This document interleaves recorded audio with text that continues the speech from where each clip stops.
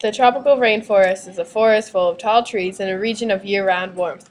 They cover less than 6% of the planet, and studies show that half of the world's plant and animal species reside here. The tropical rainforest produces 40% of the world's oxygen, and the four layers are the emergent, upper canopy, understory, and the forest floor. The types of animals found in the tropical rainforest are insects, mammals, birds, fish, reptiles, and amphibians.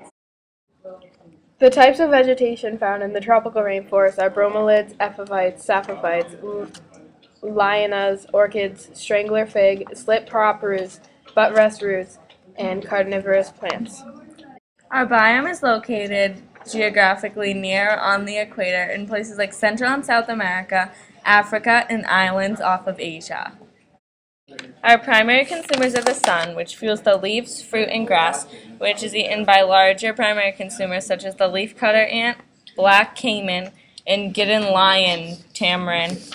Those smaller animals are eaten by the poison dart frog, the kinga-jow, and the vampire bat, Which are eaten by the toucan and the anaconda. and in total, the king of the jungle, the ocelot. The average rainfall in the tropical rainforest is 50 to 260 inches per year. The temperatures range from 68 degrees Fahrenheit to 93 degrees Fahrenheit.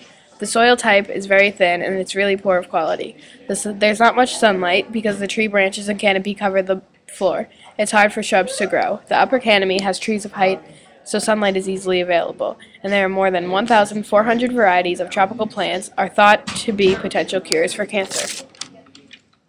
By Erica and Amy.